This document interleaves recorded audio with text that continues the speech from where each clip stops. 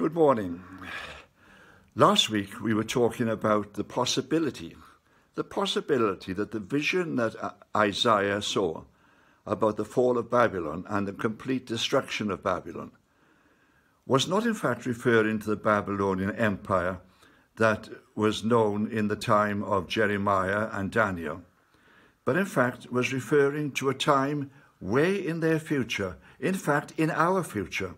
It was referring to a time when the great Antichrist would come and reign in this world, taking to himself the authority whereby he could subdue the world and bring it under the power of Satan. We are told that when Jesus returns, he will destroy the wicked with the breath of his mouth. But listen carefully, because what it actually says is not the wicked people, but the wicked one. In other words, when Jesus comes back, his battle is with the Antichrist. His battle is with the enemy, with Lucifer himself. He is the one that he's going to put down, and he is the one that he is going to destroy.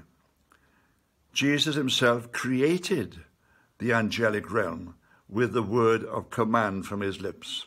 Now he is going to deal with the enemy in the same way, and with the lips of his mouth, he's going to speak destruction upon him, restoring the world to the authority of God.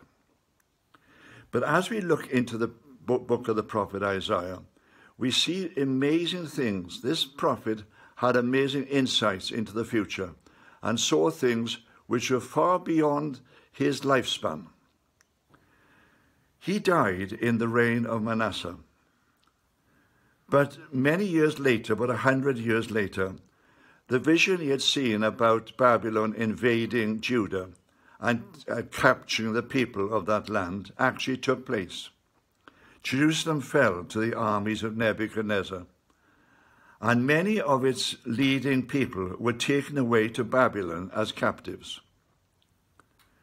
While they were there was one young man in particular who was being trained by the Babylonians because of his intelligence and because of his ability. He was being trained in the way of the Babylonians. And when he is being trained, suddenly Nebuchadnezzar has a strange dream. He calls together all the different magi in his kingdom. And he said, I've had a very difficult dream. And they said, well, you tell us what the dream is, and we'll interpret it for you. And Nebuchadnezzar was a crafty person, and he said to them, no, he said, if I tell you the dream, you'll just give me an interpretation you think is right.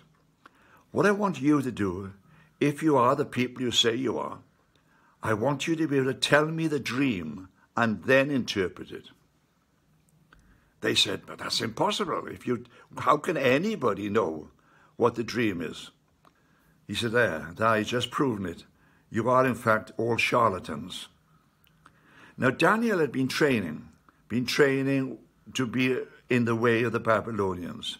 And he hears about Nebuchadnezzar's dream, and he hears about how he has said to the Magi, if you don't give me an interpretation of the dream, I will kill all of you, because I think you charlatans. And he makes contact with Nebuchadnezzar, and he says to him quite simply, the God that I worship, he can tell you what the dream is all about. He can not only tell you what the dream was, but show you its interpretation. And he does. He tells Nebuchadnezzar that he has seen this great vision, a vision of a statue. And he says the statue is made up of different parts. The head was of gold. The shoulders were of silver.